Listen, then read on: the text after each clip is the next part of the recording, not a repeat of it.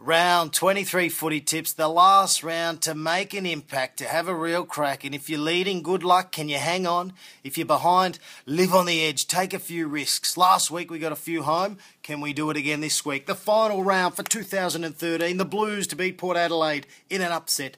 The Hawks to beat the Swans up in Sydney. The Dogs to beat Melbourne. Fremantle over the Saints. Gold Coast to beat GWS, with G. Ablett getting 3 votes to secure the Brownlow medal for 2013.